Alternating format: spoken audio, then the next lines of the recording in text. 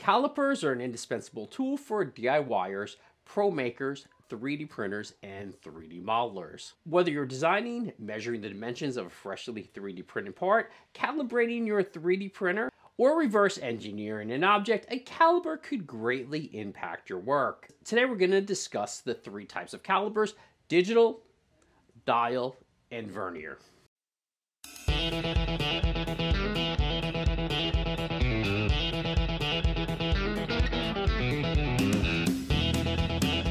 I'm Brian DeLuca and this is Make or Build It, and today we're answering the questions: what are the differences between a digital, a dial, and a vernier caliper? So let's start with a digital caliper. Digital calipers display the measurement on an electronic screen, making it the easiest to read. They typically measure in millimeters and inches and easily allow you to switch between the two measurements. Most models offer connectivity features which allow you to connect the caliper to your computer to save the data for later use. Dial calipers use a mechanical dial to display the measurement. The dial rotates as the caliper's jaws move, offering clear analog feedback. While they are not as convenient as a digital caliper, they don't rely on batteries and are good to use where electronics may fail. Now, vernier calipers are the most traditional type of caliper. And if you've been around engineering long enough, or your father or grandfather were an engineer,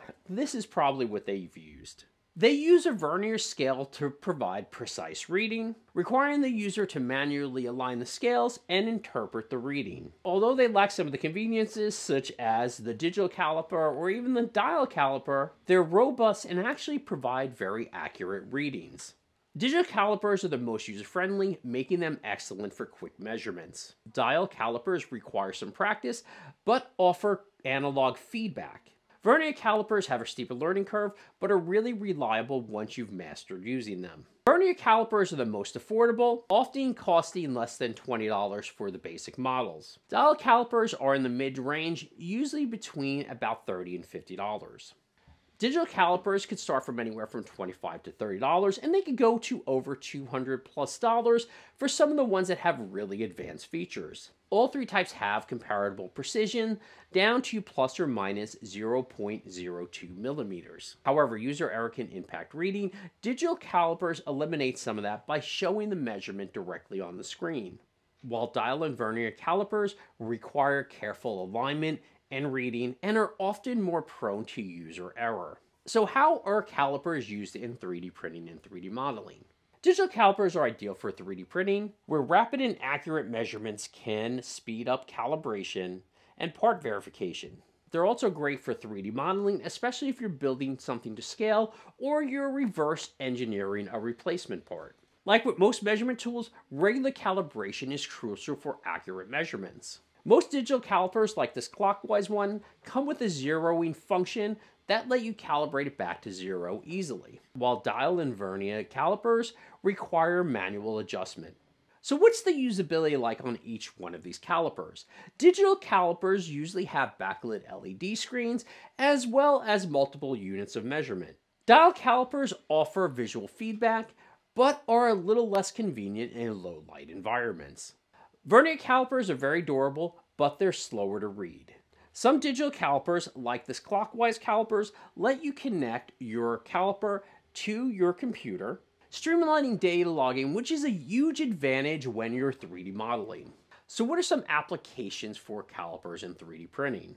If you're designing a technical part or an articulating part, a caliper is essential for your designing. Part dimension verification is where digital calipers accelerate, providing instant readings. Here's a comparison table about how all three of these calipers stack up against each other.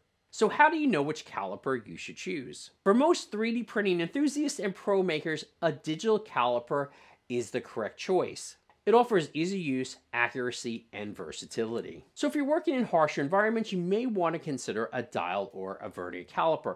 Let's say, for instance, you're working on plumbing, or you're working with resin 3D printing, and you have your resins, you have your isopropyl alcohol, you may have a water bath that you're cleaning your parts in. You may want to consider a dial or a vernier caliper. But remember, there are digital calipers that have IP ratings for harsher environments. When choosing a caliper, you may want to keep a few things in mind: your budget, accuracy requirements, and the requirements of your project.